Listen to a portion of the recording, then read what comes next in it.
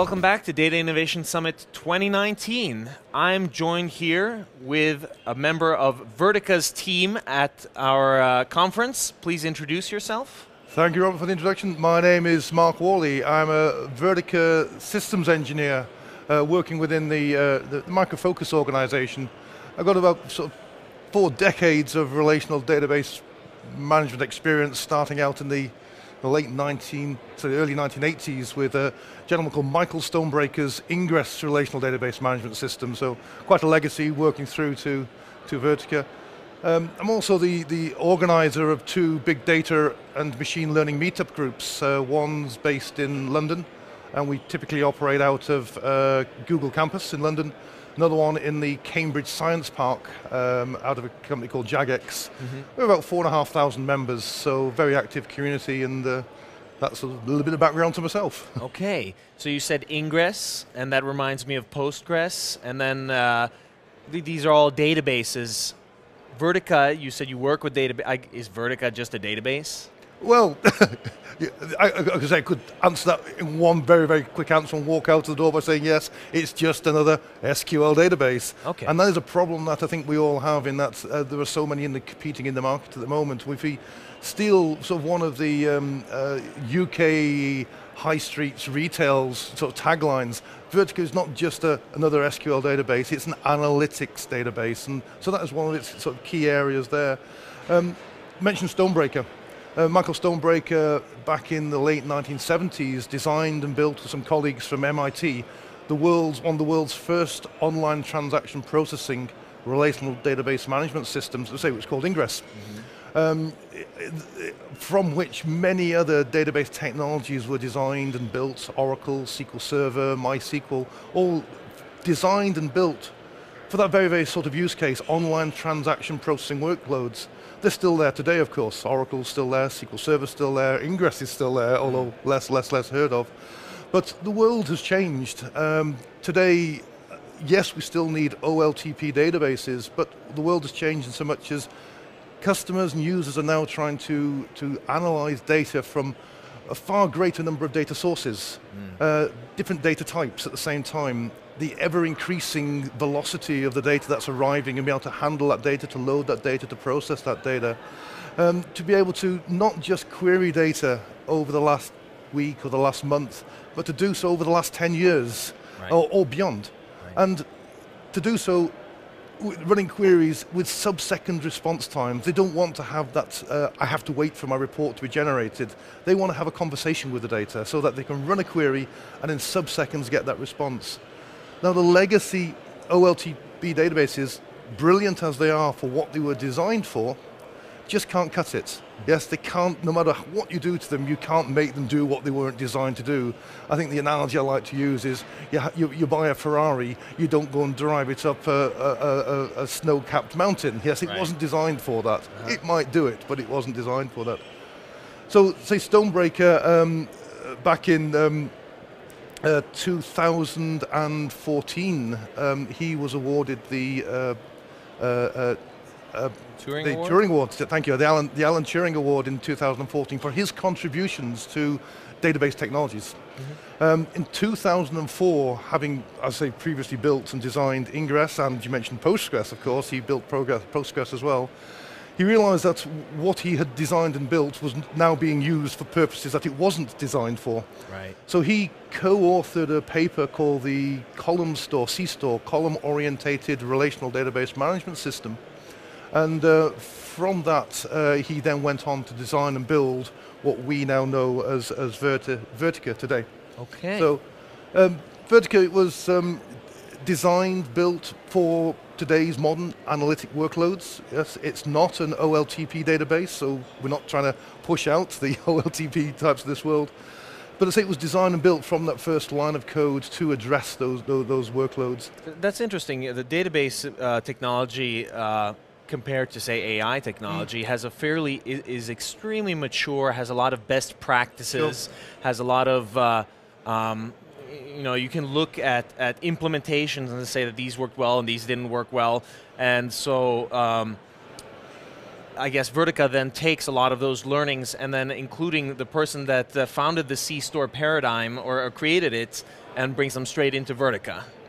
Absolutely, yes. I mean, we consider ourselves to be a mature product, yes, in so much as we've been around since 2005, yes, so we have inbuilt into the database the things that data scientists, data analysts are looking for.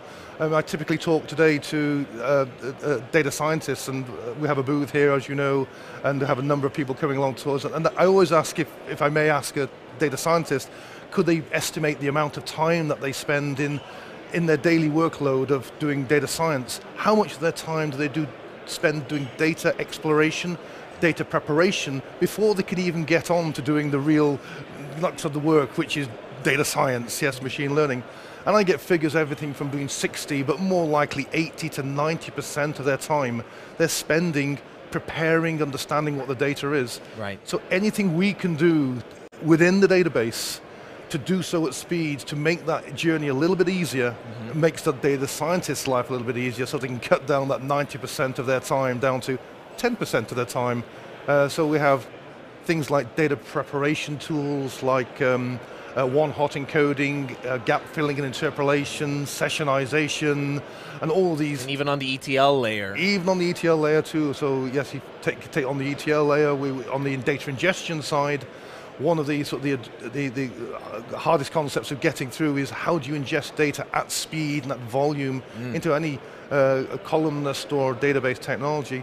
Vertica works beautifully with the likes of Apache Kafka, which may have come across as a messaging bus.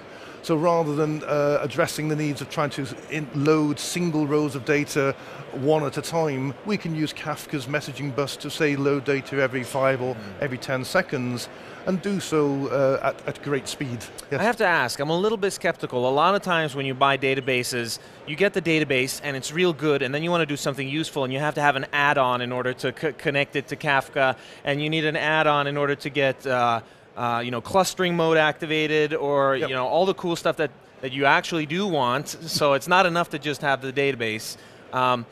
Is Vertica a suite like that, or how do you typically work with it? Very much so. Vertica is very much so. It all comes in one box. Yes. So you bring your analytics platform database Vertica to the party.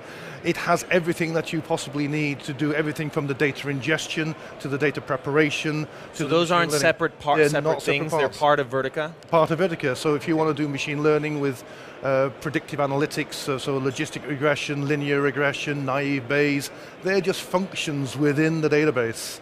So they're already there, already built in. Geospatial's already in place as well. I think you mentioned earlier, before we were on camera here, that there's a community edition, so you can go and try it and stuff. Are those things available in the community edition? So if I want to try clustering, if I want to try machine learning, ingestion from Kafka and that kind of stuff, is that stuff that's included? Absolutely. I mean, the whole design principle of our engine is that we have a single RPM install. So the single RPM install is both the enterprise edition of Vertica, which is the paid-for licensed version, right down to the community edition. The only restrictions with the community edition, and we have to apply some sort of restrictions, are that, yes, it's free.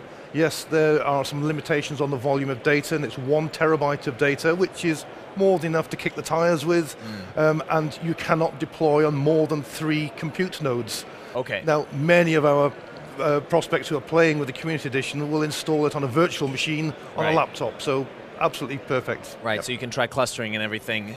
You can try clustering, and that's one of the reasons why we allow it to go up to 3 nodes, because Vertica has high availability built in from source. So in the event of a node failure, Vertica continues to operate, but that only comes into play when you have 3 nodes or more. So we give you the 3 node option within the community edition to try that out. Yeah, that makes sense. Well, that's pretty neat. I have to say, I like Raspberry Pis, so I recognize what's on the table here, but I'm not exactly sure what Raspberry Pi has to do with Vertica. I hope you're not saying that organizations would run their database on the Raspberry Pi. Is that what you're going to say? I'm certainly saying that, yes. And although technically capable of running Vertica, I wouldn't even envisage trying to get Vertica running on here. Okay. It's interesting project, and this is why I brought this up on stage here, was any database technology, it's not just Vertica, but any database technology is not the sort of thing you can talk about excitedly about saying this is a sexy thing to look at. There's nothing to visualize. So what I wanted to do a couple of years ago is I developed a project that I wanted to share with I mentioned the Big Data and Machine Learning Meetup group. I wanted them, our participants to be able to follow a project that they could do themselves at minimal cost to show what you could do with Vertica as the database backend. So this is a project which I used the Raspberry Pi for, where I am tracking commercial aircraft, tracking commercial aircraft in real time using, as I say, the Raspberry Pi, Apache Kafka, and Vertica as the analytics database. And the typical example, we have 3 of these at the moment. One's located in Geneva, one located in JFK, or just outside JFK Airport, and I have another one in my hometown in South Wales. You have a little GPS receiver and some kind of antenna, I guess? Absolutely. I didn't bring the antenna into the stage here, but yes, we connect an antenna, so the antenna is about half a meter high. And a typical one of these, we have 3 of these set up, and they will pick up anything up to 100 million messages per day. Wow, off nice. A single, a set of 3 of these. But that's fun to look through once it ends up in the database. Indeed, yes. So the database is growing quite naturally, and say yesterday we ran a workshop here where we had just over 30 people, 30 attendees, connecting into our Vertica database, which is sitting, in this instance, it's sitting in AWS, and I say we can deploy in any of the other clouds, so AWS, Google, and Azure. So they were quite happily connected to the AWS instance and seeing the live data streaming in from Geneva, New York, and South Wales. Yeah. Cool. Well, it pays to be informed, so if you haven't heard of Vertica, give it a look. You can deploy it into the cloud, you can deploy it locally, and there's a community edition that helps you get started, right? And one further one, you can also deploy inside and alongside any of the Hadoop distros. So if you're into Hadoop, you can deploy in there as well and ingest data from Hadoop. Cool. Thanks for the tech intro, and we'll be seeing you again shortly.